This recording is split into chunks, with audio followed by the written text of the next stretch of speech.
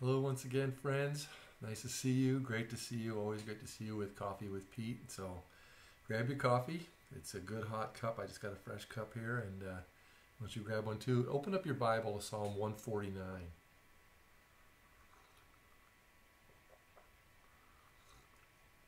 That's good. Psalm 149. I want to ask you this quick question. I don't think it'll take long today. Have you ever wondered what it would be like to party with God?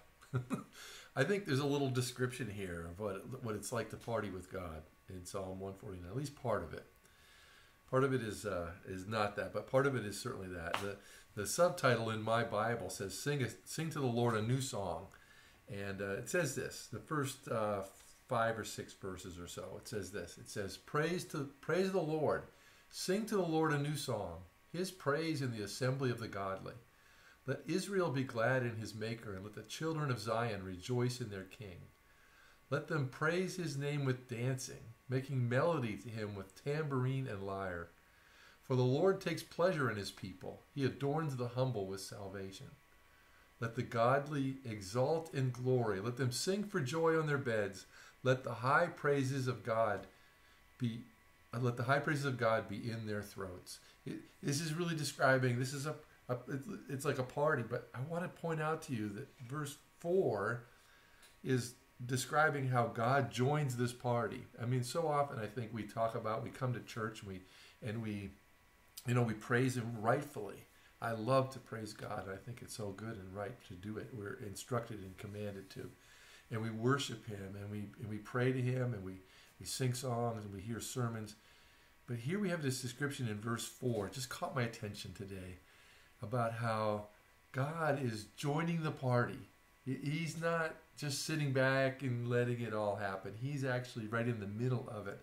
Let me read it to you again. It says, "For the Lord takes pleasure in his people.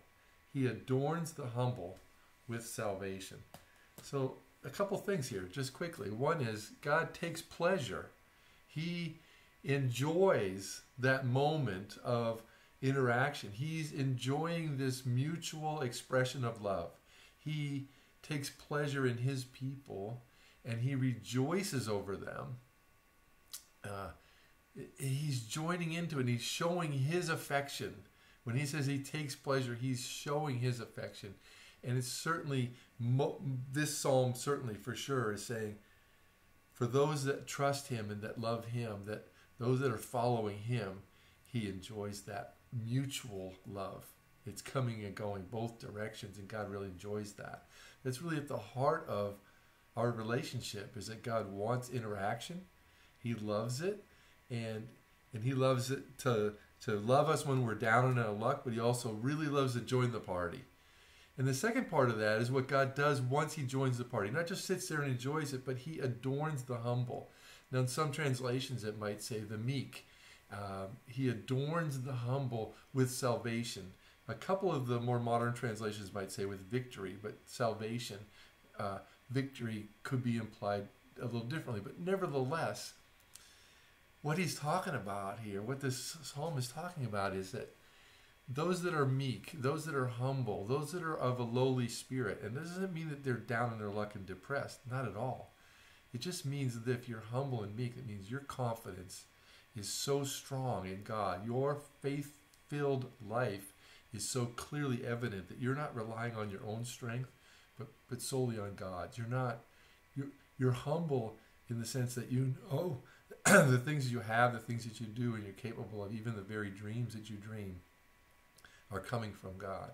And so what does he do for those people? In the midst of this mutual love celebration, he adorns them. He puts a robe of righteousness on you. He puts his robe of righteousness on you when you praise and worship him. He gives a beauty to you that you couldn't have accomplished yourself. And that beauty is meant to honor and uplift you to a higher place, both in your own in your own sense of self, but also in how others might see you. And so there's a beautifulness to this. There's a transformation that comes because you are, by his grace, receiving his salvation. And his salvation is both a spiritual for now salvation, like my life is turned around and it's improving, and also an eternal one. So friends, don't wait to go to church to start the party. That's what I guess I'd encourage you today. Take a minute or two, praise God, lift up his name over whatever your situation is, invite him into the party, and receive the adornment of righteousness that comes because by grace you have received his salvation. God bless you today, friends. In Jesus' name, amen.